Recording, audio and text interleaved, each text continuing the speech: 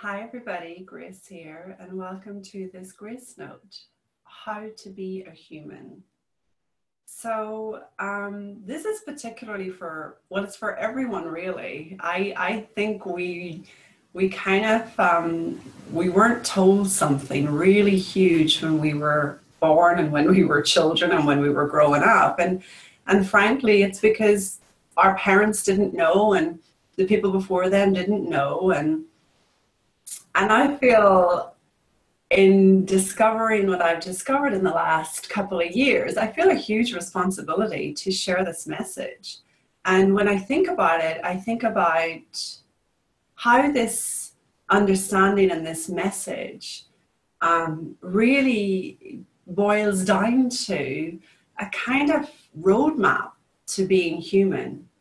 So I hope that you've been able to see some of the other videos here on my channel and get a feel for what we explore and how we do that and what I talk about. But even if this is your first time watching, you've chosen a great one, because what could be better than to understand how to be a human? It might seem a bit strange as a title, but it seems to me that we weren't really taught how to navigate challenge and stress and uncertainty.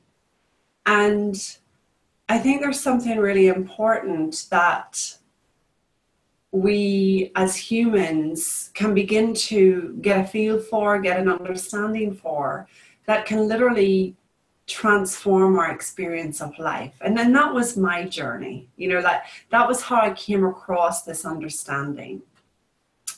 I'd been doing very well in business. I'd left my job as a school teacher. I created something new for myself, and I was really enjoying working with individuals and living the high life and earning what I wanted and traveling wherever I wanted and staying in 5-star hotels and everything.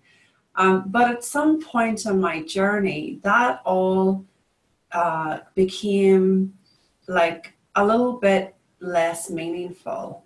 And I started to find myself just wondering, was there more to life? You know, and I was someone who was doing something she enjoyed. I had I'd left the job and I'd started something new and I was doing what I enjoyed.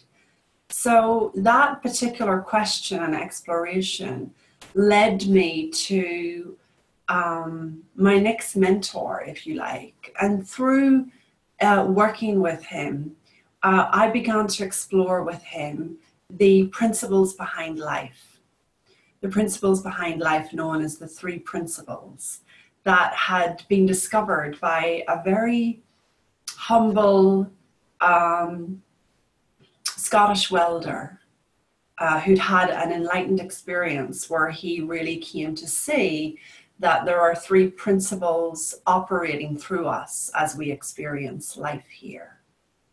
And as I began to explore that direction, one of the biggest things that was awakened for me was in seeing that actually I wasn't confident at all.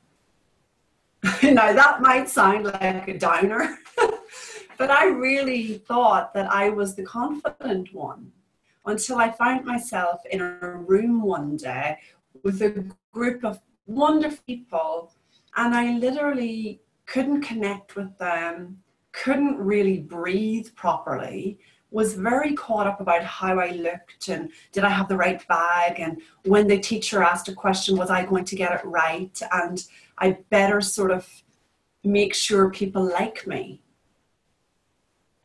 And whatever happened in that room that day, my mind quietened down enough for me to see that I was very self-conscious. And in that moment, it was like a light bulb going on in a dark room.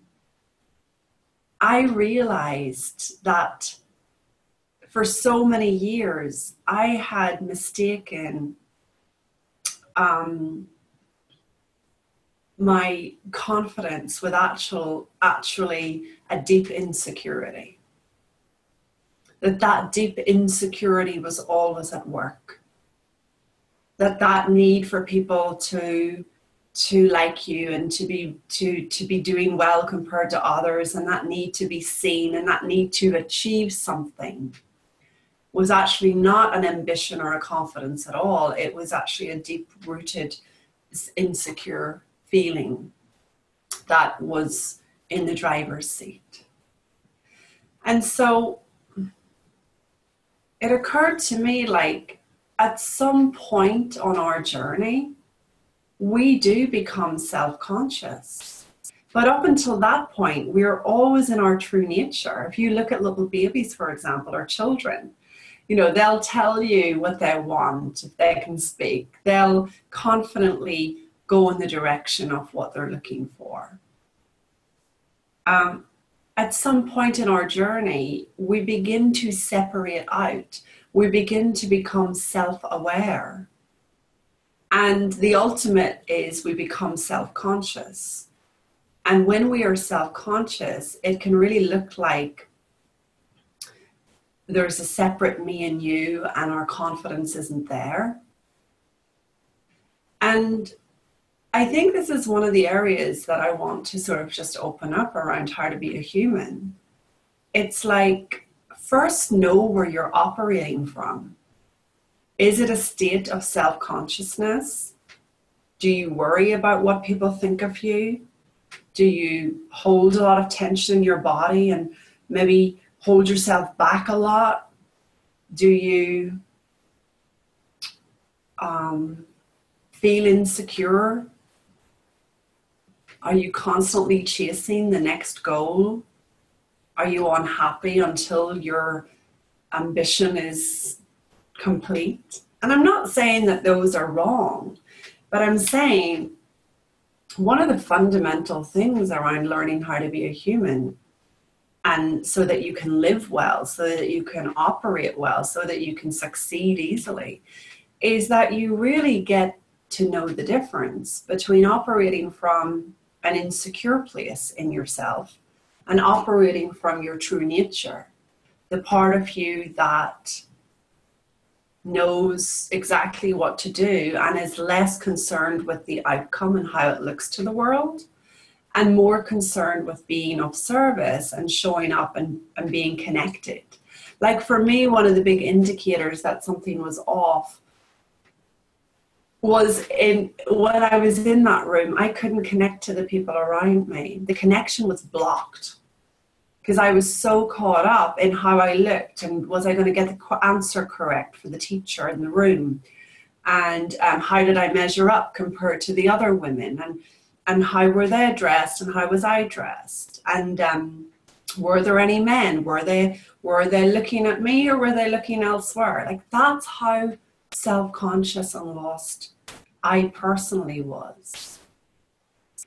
And what I discovered on this journey was that that level of self-consciousness, like that's not who we are.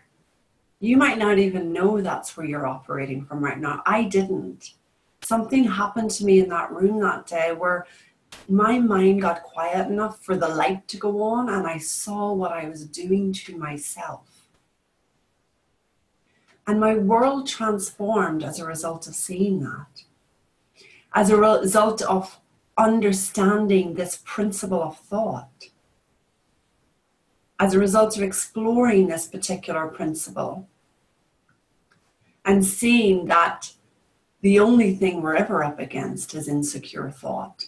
And mostly it's about ourselves. We just don't know it's what we're doing. And so my world changed. I began to be less self-conscious because I began to know when I was getting lost in that. I recognized the feelings again. One in particular for me was always being an urgency, always needing to be somewhere else, always worrying about what people thought of me, and naturally holding my breath.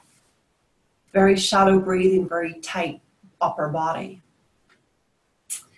And so I began to relax, I began to just relax into life. And something I never did before was videos. I always sort of hid behind my blog or my perfect photo shoot, and everything had to be perfect before I would even speak to you, my audience. And that all fell away. It didn't matter anymore.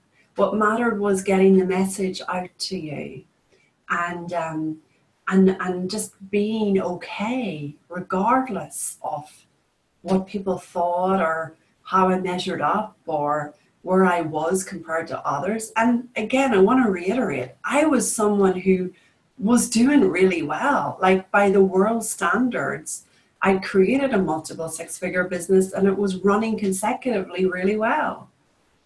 I had traveled the world first class. I'd stayed in the five-star hotels. I had been, I'd been in media. I'd been interviewed as an expert, Sunday Times, the Forbes, the whole lot.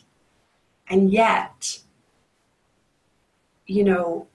there was that self-consciousness there, that disconnect.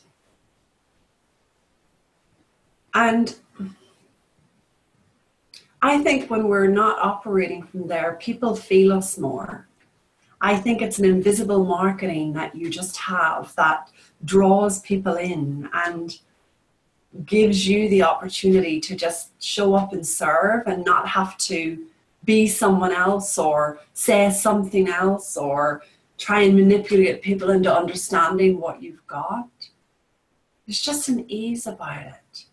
It's a wonderful feeling. And so when I think about this subject, how to be a human, what I think is fundamental, what they forgot to tell us at the beginning was that you don't have to separate out. Is that there is no other self out there. The other person who's succeeding is not separate or different from you. And I think that as children, somewhere on that timeline, I don't know when it happens, but somewhere on that timeline, we become very aware of our little self. And part of my job is to help each of you through these videos, through coaching work, through blogs, through whatever I can give you and help you with, to help you come back home to that centered, less self-conscious place, that self with a capital S, where you're able to easily connect, where you're able to move beyond the place you've been operating in for 40 years or more, or whatever, where you're able to breathe a sigh of relief and just be who you are and relax that body and that tension down.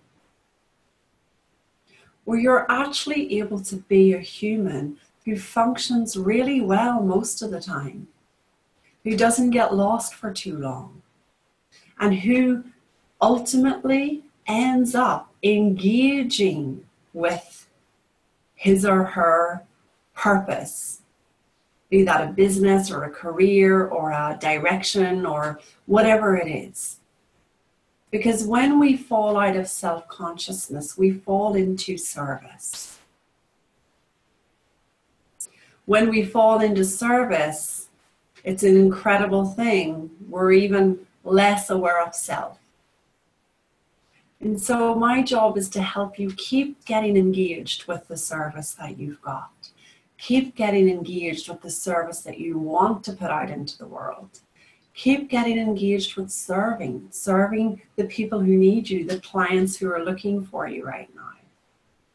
To keep moving you beyond your self-consciousness, your insecurities. And to help you be a human, a better human, a real human, who functions really well whilst you're here. So somebody should have told us, yes. But innocently, they didn't know. And now we do. Now I hope in my sharing with you, you're starting to get a sense for how this world works, this secret to life, this direction. So I'd love to know what you hear in this, and this topic is bigger than me, so I'll probably come back with more. But this is the key. This is the fundamental piece, and I would love to hear from you in a comment below if you'd like to comment. Just what are you hearing? What stands out? What do you want to message me with? grace@citygirlconfidence.com. And I look forward to being back with you really soon for another Grace Note. Enjoy being a human. Ciao.